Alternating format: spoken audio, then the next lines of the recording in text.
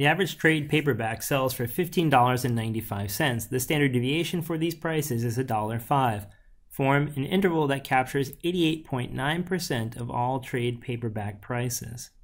When reading any statistics problem, we have to first infer what technique should be used to solve the problem. That often is quite difficult. So we want to approach it by looking at the problem almost as a detective and looking for clues. So for example, I can see they gave me a mean here, right? So they give me the mean. They gave me a standard deviation.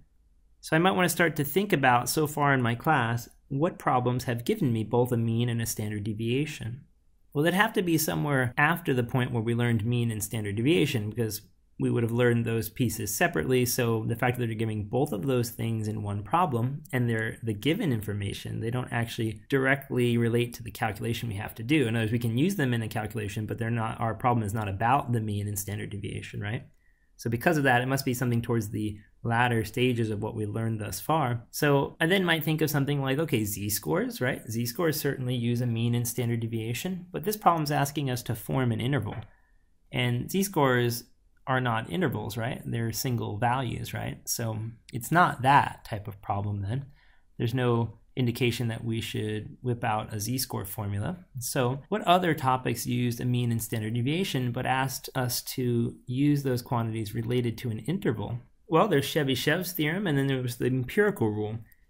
But the empirical rule required us to know that the data had a normal distribution, or a bell-shaped distribution, or a symmetric and mound-shaped distribution, right? So they would have used some language like that. I don't see anything in the problem related to that, and we can't make those assumptions on our own, so I'm going to eliminate the empirical rule. So that leaves me just with Chebyshev's theorem. It's the only idea that comes to mind that involves an interval and uses a mean and standard deviation, and then also talks about capturing a certain percentage, right? And in fact, I might remember from our discussion in class that this was a common percentage that's discussed when discussing Chebyshev's theorem. So all of these clues lead me to think, I can use Chebyshev's theorem to solve this problem. Now, if you remember, that's when we have k equal to 3. So you might have that memorized, right? If not, you have to use algebra to solve for that value, and that's fairly difficult. I'd probably prefer that my students did a little trial and error since this is not an algebra class. So in other words, if you check to see if k is the right answer, you would pull out the Chebyshev's theorem formula from your formula card,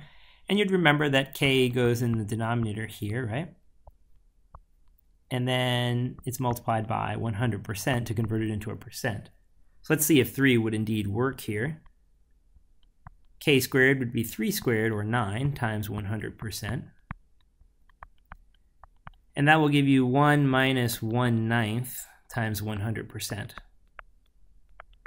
And whether you use your calculator or you do it in your head, 1 can be written as 9/9, so 9/9 minus 1/9 is 8/9, and you can check that in your calculator if you need to. And you might know that a fraction like 8 over 9 is just the decimal 0.888 repeating. In other words, if you have something over 9 like this, the something on top just repeats forever. So like 3/9 would be 0.33333, 2/9 would be 0.22222, 1/9 would be 0.11111, so on and so forth. So in other words, if you rounded this off after multiplying by 100, let's first multiply by 100. If you multiply that times 100%, of course you get 88.8 repeating percent, or in other words, if you round, 88.9%. So it does seem to be the case that k is equal to 3. All right, so hopefully you would have remembered that, or you could have just used trial and error to get something close to it, or as a last resort, you could solve an equation to solve for it. In other words, you could set this equal to 88.9% in the beginning, and then you could solve for k. That, of course, would be a little bit more work, but it's still doable. Okay, so notice the goal here was find k, right? Find k. Very much the same goal as when you're working with the Chebyshev's theorem in its traditional problem type. The only difference is here, we're not looking at an interval and determining what k was. We're going to form the interval after determining what k should be. So we know that k should be 3 because we did a little trial and error, or we took a guess there and determined that k is 3 here if we want to capture 88.9% of the data. But now we need to construct the interval. So how do you construct the interval? Well, to do that, we're simply going to say the interval should be of the following form. the mean minus k standard deviations, the mean plus k standard deviations. So that's our interval. And we have all these items. We have the mean, it's $15.95. We know that k is 3. The standard deviation here is $1.05. So $15.95 plus 3 times $1.05. And 3 times $1.05 is $3.15. So I'm just going to save us a little time with the calculator by writing that in. Usually I like to work it out on the calculator for students because I don't want them to think they have to do any of this arithmetic in their head. But whatever, there it is. You know, you could always pull your calculator out to do that. If I take $3 from 15, I'll have $12. If I take 15 cents from 95 cents, I have 80 cents. So 12.80 is the first number in our interval. All right, and then likewise, if I add 15 cents to 95 cents, I'll get $1.10. And if I add 3 to 15, I get 18. So 18 and $1.10 is 19.10. Again, you could have simply done that with your calculator though, right? You could have simply said 15.95 minus 315. And then you could have done the same calculation, this time changing the negative to a plus, and got $19.10. All right, so what we're saying here is that the interval from $12.80 to $19.10 captures at least 88.9% of all trade paperback prices.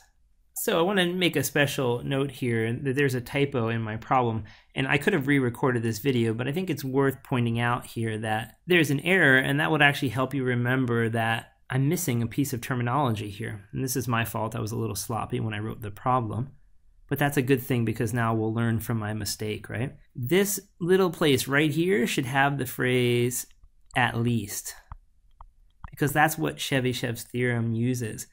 In other words, it gives you a lower bound for what's inside an interval. It gives you a minimum. It does not give you an approximate answer. So it would have been also another clue when we read the problem to say, oh, that's Chebyshev's theorem because it uses that phrase at least, or it uses the phrase minimum percent, right? So it should have said form an interval that captures at least 88.9% of all trade paperback prices.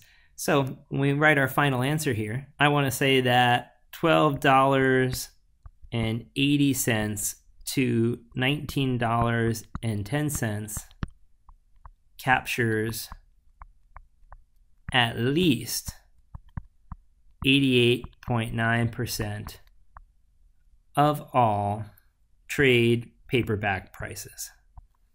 And again, it's important that we have that phrase at least. So I left it out in the wording of my original problem, but that was an error on my part.